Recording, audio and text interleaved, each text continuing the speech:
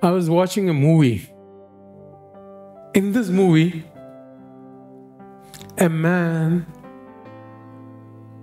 didn't like robots. He didn't like droids. And it turned out he didn't like those droids because when he was a child, a baby, his parents were killed by droids. So, as he was an adult and he had to work with droids, somebody was telling him, a droid is nothing but the result of programming. If you program the droid to kill, he'll kill. If you program the same droid to serve tea, he'll serve tea. So, he said one thing which struck me. He said a droid by itself is neither good nor bad. We can say that of the internet. We can say of that of lots of things. It is as you program. And the Lord said, you can say that of yourself also. I said, yes, that's true. Do you remember the example I said about the black dog and the white dog? The neighbor asked the owner of the dogs, which one is stronger? He said, simple. The one I feed is stronger. So, which dog do you feed? Do you feed the spirit or do you feed the flesh? Why is it important? Because a lot of people come and tell me that they have peace. I'm not talking about peace curry. They said they have peace. As if it's a magical, mystical thing to make everything they have peace with biblical. And I said to the Lord, how do I explain this to them? While peace is biblical, while Jesus is the Prince of Peace, just because you have peace doesn't mean that it is biblical. Just because you feel good about something doesn't make it right with God as you program. Peace is deceptive in that it comes from where or to whom our heart is devoted to. I have lots of peace eating chocolates. Chocolates gives me peace. Is that good? I say yes, you say no. But if I offer you chocolate, will you say no? You'll say yes, because you will have peace.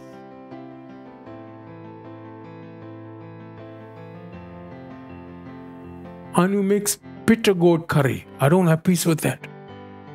Oh, no. You should not make things like that, ever. Because I don't have peace with that. Do you understand? What your mind is aligned to, you'll have peace with. In a feel-good world,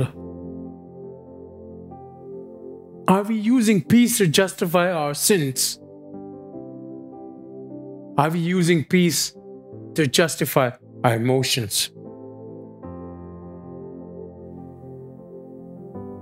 Is this life that we call life valuable in our eyes? Or is eternal life valuable?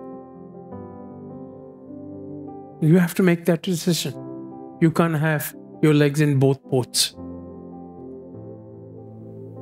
In other words, are our lives to Christ, given to Christ, following His footsteps? Are our lives devoted to obeying Him? Do you keep your eyes on the things above? And if you do, you'll have peace with the things above. If you keep your eyes on earthly things, you will have peace on earthly things. And whatever earthly things are there, you'll have peace with.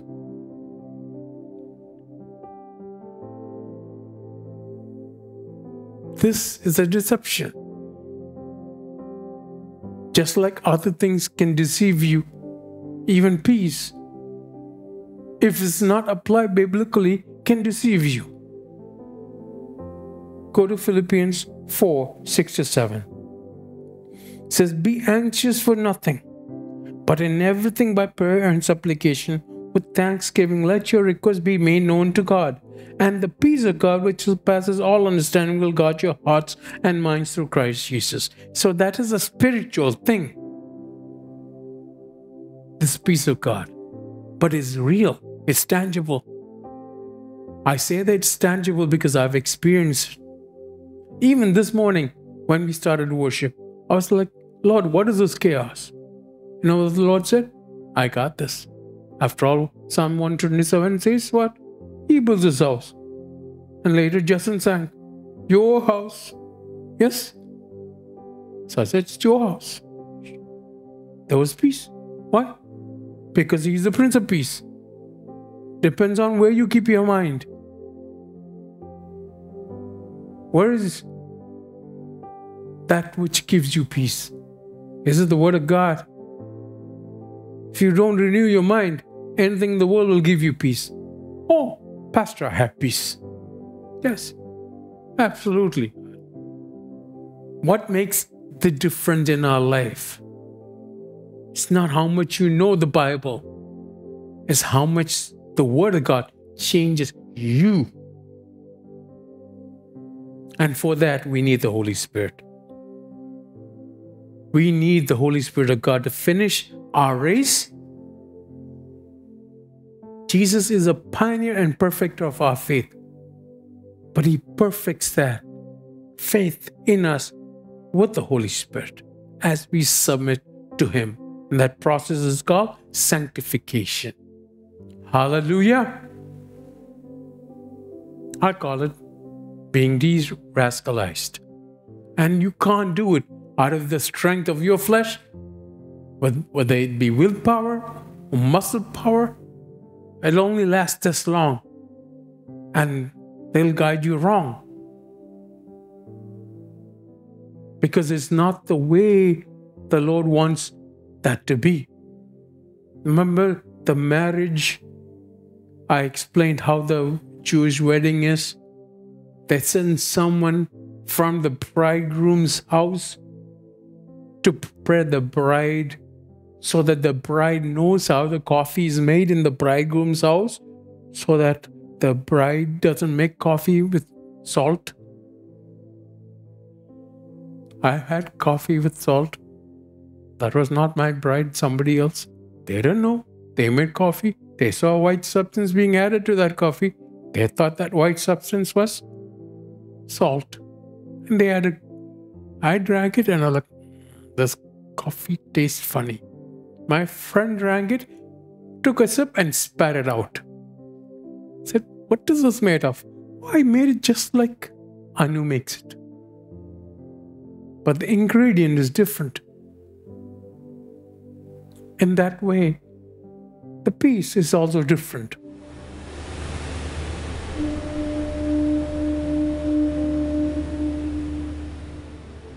We all claim to have freedom in Christ.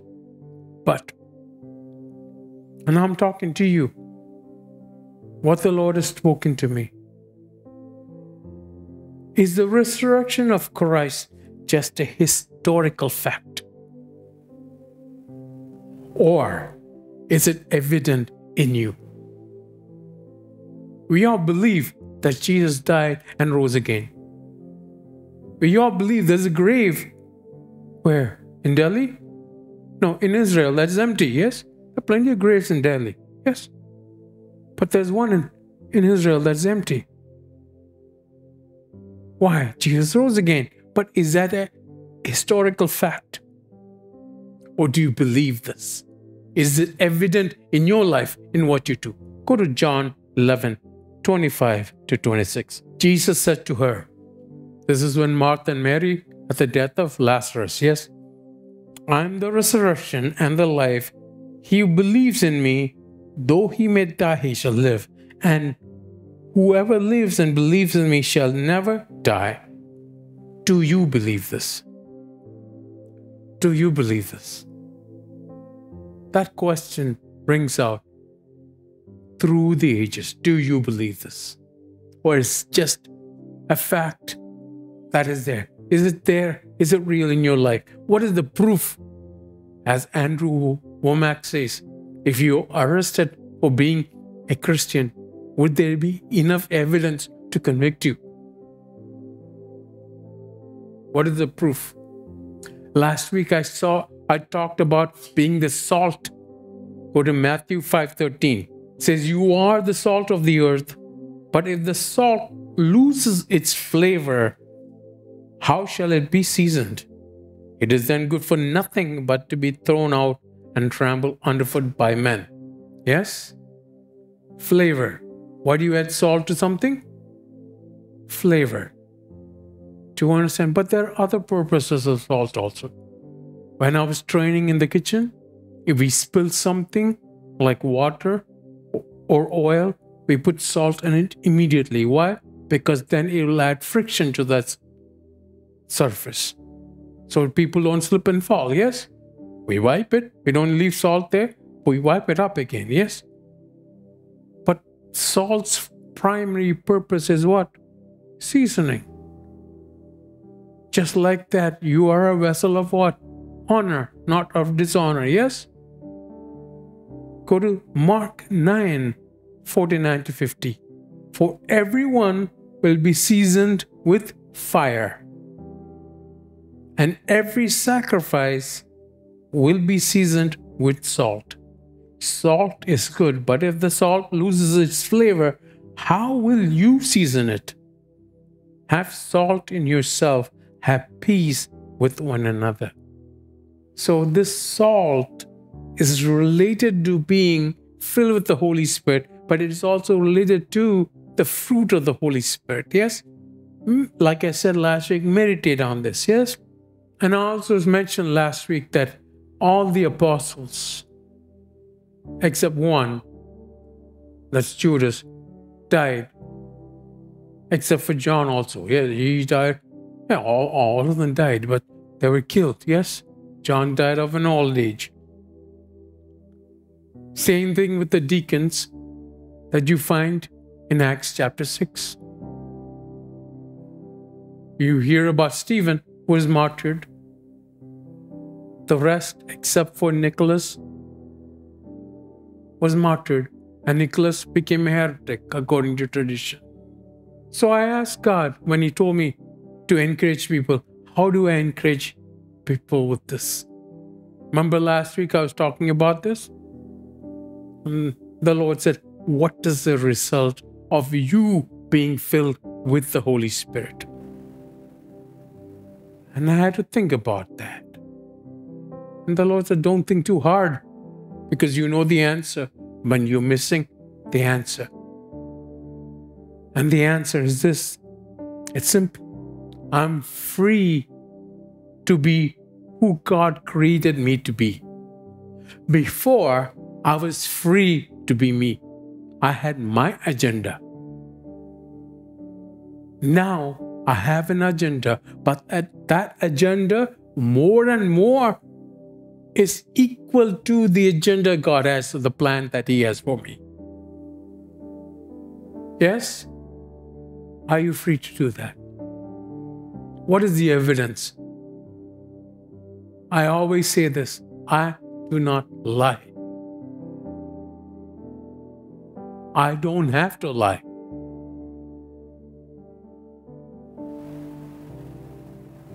I have confidence in God, who God made me to be. Does not mean that I disclose everything. That's being stupid, yes? If you ask me something which you don't need to know, I'll tell you on your face. You don't need to know. But I don't lie. Do you understand? Why? Not that I'm perfect, but the Lord perfects that which concerns me. I have the confidence to say to you that I am a work in progress. How do I have that confidence? People told me, as a pastor, you should not show your vulnerabilities. You should show yourself strong.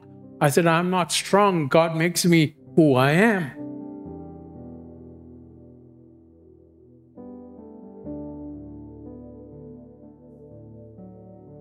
That is very different from me showing my strength in my personal strength. I have the confidence to say I'm a work in progress. Why? Because I know Jesus. I have the confidence knowing that I am the temple of the Holy Spirit, who is the Spirit of excellence. Meaning I don't let anything pass by. The Lord, if I do that, the Lord will tell me. Yes. Do you understand? And I have the confidence to say that the devil has nothing in me. Go to John 14:13. Jesus is saying, I will no longer talk much with you, for the ruler of this world is coming, and he has nothing in me. Hallelujah. And he's filled with the same Holy Spirit that I am. I can say that. Hallelujah. I may not be perfect. And if the devil comes at me with my imperfections in the past, first of all, he knows better. I just remind him, go through Jesus. I belong to him. Who do you have peace with? This is why I keep telling you that the new covenant we have in Christ is better than the old covenant. In the old covenant, you will hear the way that leads you to salvation. If you're going this way, you'll hear a voice behind you. That means you're past God. You're doing something on your own. That's why it's behind you, yeah? And he says, walk this way. Then you turn around and you go this way. I'm just making an example, yes? So, do you want that? Okay, because that is the way to salvation. Or do you want the way to salvation in you? Who's Jesus? I'm the way, the truth, and the life. Yes? What does the schoolmaster do? That's the Old Testament.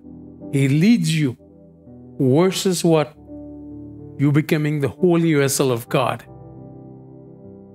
And that is your decision, not God's providence. You decide. So I ask again, because God asked me, how is Jesus Christ's resurrection evident in your life for all to see? I taught you about DTE. What is DTE? I added an I to it. What is D? Demonstration. Jesus demonstrated that he was from God. There were miracles. He taught the precepts of God. Yes? Then he encouraged people. And then those who were his disciples imbibed. Do you understand? Yes? So when he encouraged, it was spiritual, not natural. When he taught the things that were of spiritual nature, not natural things. Because why? You just read Matthew 5. Blessed are the poor in spirit, for they shall. Do you understand? Everything is opposite. The Bible talks about the people who turn the world upside down.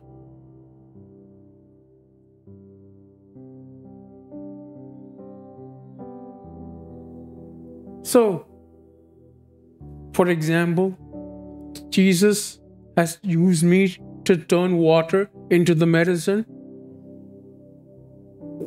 for what people need. Yes? When I told the man of God of this miracle, he didn't believe me. So that's impossible. Of course it's impossible. I didn't do it, but the Lord did it. You were there, yes? Do you understand? Even now, God does that. So, why do you say that it was impossible? Either I'm lying or these miracles that were done were false. That means what? Any miracle can be false. There are people who do weird healing. They call what? Pranic healing, something other, Reiki or whatever. Do you understand? But miracles can be false. Even riches can be false. During Jesus' temptation, the devil offered him all the riches, all the kingdoms. But what is it? Proverbs 10:22 says, the blessing of the Lord adds wealth and brings no sorrow. I hope it's Proverbs 10:22. I don't have it written.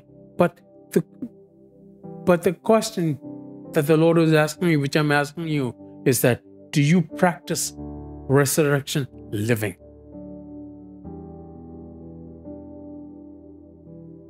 And many people say, oh, I will do that when I have gone into the eternal life. But what does John 17:3 say?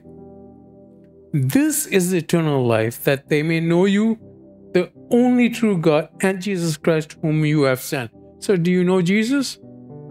And do you know who the true God is? That means you have and you are in eternal life. Eternal life with Him. To understand? Life, but not eternal death. You are meant for eternity no matter what. Life or death you choose. Do you understand? Yeah, yes? So, I have chosen life. But as part of my calling, I've chosen to do what I do right now. But here's the thing. Some of us will have to change our vocations, because I won't need to preach to you about faith, because you will see Jesus face to face. Hallelujah. So I'll be out of the job, yeah? Not as a worship leader, not as a musician. Hallelujah. So I have hope, yes? Hallelujah. No, I'm just kidding, but do you understand? But here, the power of sin is broken. Yes? What does it say in Romans 8:2? For the law of the Spirit of life in Christ Jesus has set you free from the law of sin and death. Yes? All this is the evidence that you need to show. Yes? Second is the depth of our sin was cancelled. We go to Colossians 2:14. Yes? He is nailed to the cross. Whatever sin says, whatever is required, He's nailed to the cross. Yes? We were redeemed. That means the devil who held you for ransom, Jesus paid the price. When Rebbe was here, I used to hold her for ransom, and he learned how to pay the ransom price. What was the ransom price? Cookies. So he come, Pastor, this is the ransom price. And he'll give me a box of cookies. And then I'll send Rebbe home. He was too small to understand that she's going home no matter what, yeah? Do you understand, yes?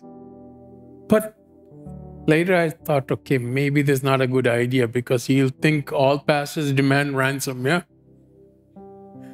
So, but do you understand? The bad guys held us for ransom. Jesus paid the price, yes? And then we were made a new creation in Christ. So your past doesn't matter. And then, not only that, the scripture that saved me, 2 Corinthians 5:21, it says, He became sin. Who knew no sin? Do you understand? Jesus became sin, who knew no sin, so that we become righteousness of God in Him. 2 Corinthians 5:21. All that is there. It could go on. Actually, if you make this list, it's long. But how do you make that evident in your life? You keep your eye on the things above. How did Jesus' disciples make it evident in their life? They were not afraid of death.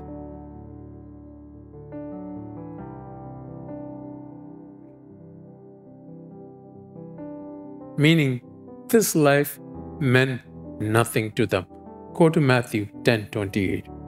And do not fear those who kill the body, but cannot kill the soul, but rather fear him who is able to destroy both soul and body in hell. You can only be there and do that if you're filled with the Holy Spirit. Otherwise, you will run every time death approaches you. Why? Because you're afraid of it. Do you have the helmet of salvation? In Ephesians 16:17 say, take the helmet of salvation and the sword of the Spirit, which is the Word of God. Everybody plays with the sword of the Spirit until they get a cracked head. Then they throw the sword, spear, javelin, and they shield of faith, and they run away. Or they call their pastor. Wear the helmet of salvation. Helmet what? Protects you. Do you understand? Do you believe this? Go to 1 Corinthians 15:55.